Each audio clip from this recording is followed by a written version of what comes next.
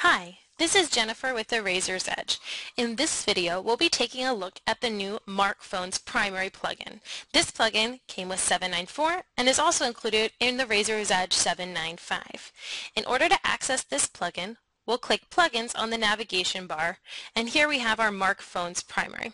This plugin does not need to be installed as it comes automatically with the upgrade.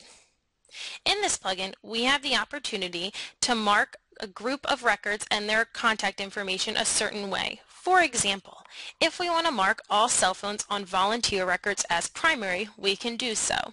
First, we'd want to select our query and our phone type.